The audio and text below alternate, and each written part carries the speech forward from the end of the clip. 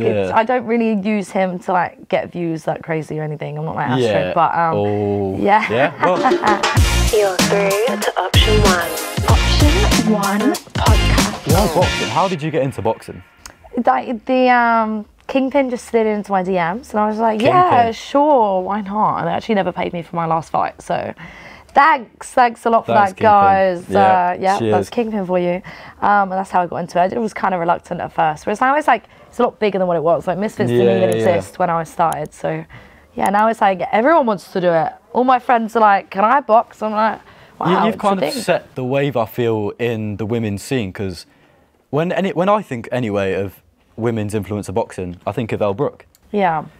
I used to think of Elle Brooke and Astrid Wett, but now, just Elle Brooke. You're in your own league now. Do you know what I mean? You've kind of surpassed everyone else. After your knockout, especially on the, what was the last card, John? Who did you fight last? Leeds, AJ Bunker. AJ Bunker, yeah. That was a filthy knockout. Thank you. I guess I KO'd Astrid's best win.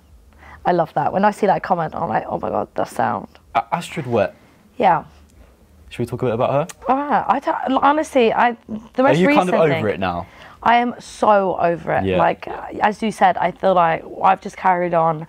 Well, she stayed behind. And even now she's like quit boxing. I don't know what's going on with that. So our paths are very much not in each other's way right now. So it's like at peace, I guess. How do you feel with her exit from Misfits?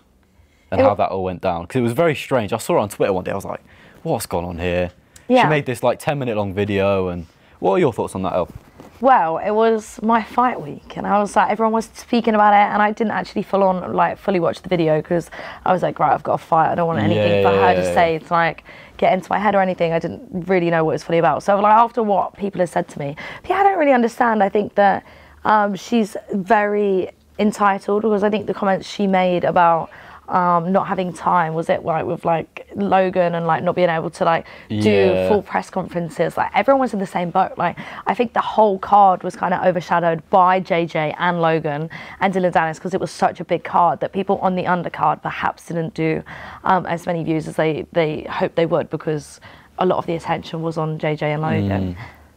I saw you being choked out by Dillon Danis. Oh yeah. Was that real? Yeah, that was fully real.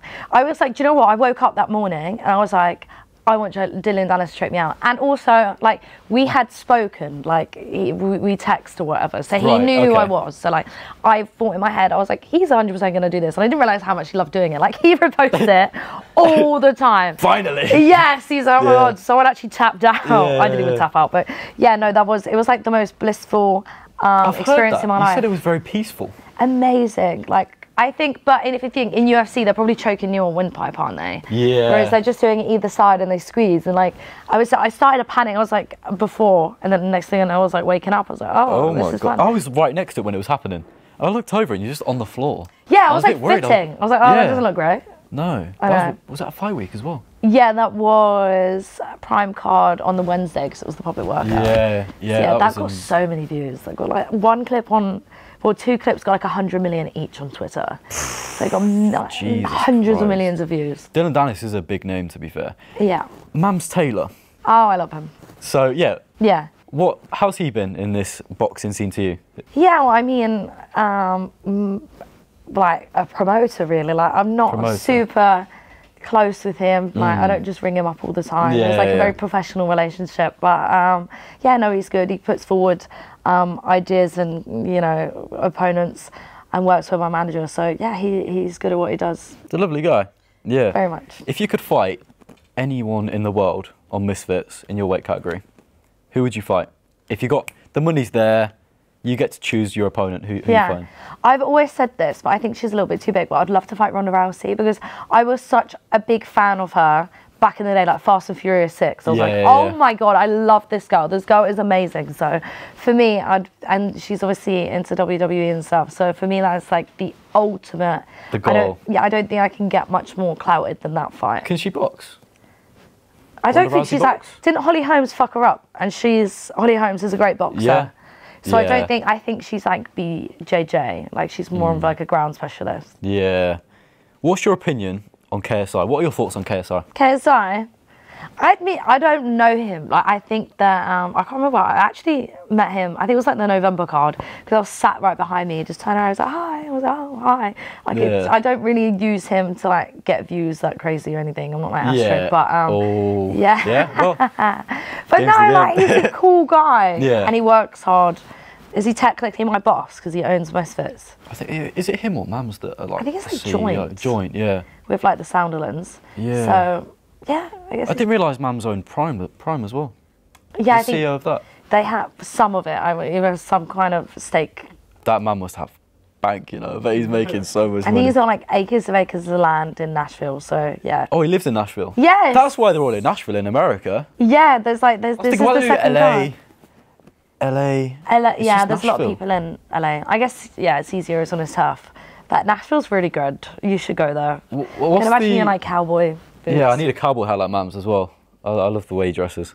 But the card coming up, what are your thoughts on the card? What fights are you looking forward to? I'm really looking forward to the main event, Fox. I think it's quite like a builder card, to be honest. It's not like any huge names in there. I think a fight's going to get announced, so that won't be really interesting. I think Anthony Taylor, obviously that's a shame that fell through. Alexia Grace, I'm gassed for that fight. I love her. She's one of my closest friends. So, yeah, I think it's going to be exciting. Do you get nervous before fights?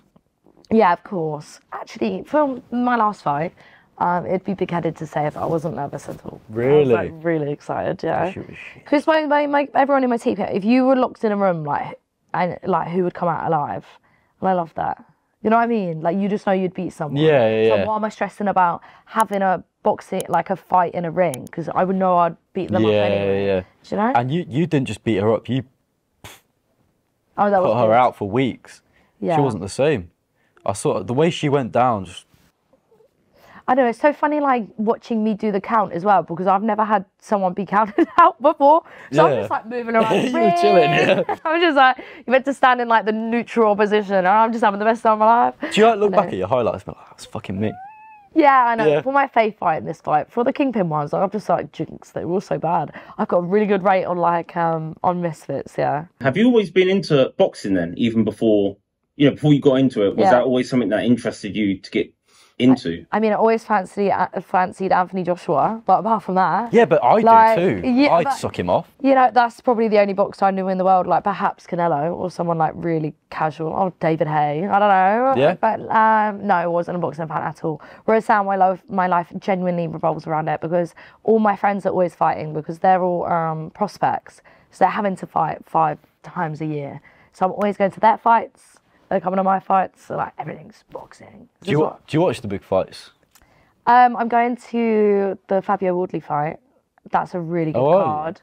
On Easter. What did you think of Ngannou Joshua? Oh, that was amazing.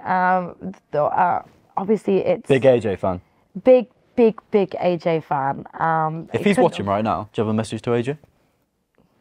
I love you.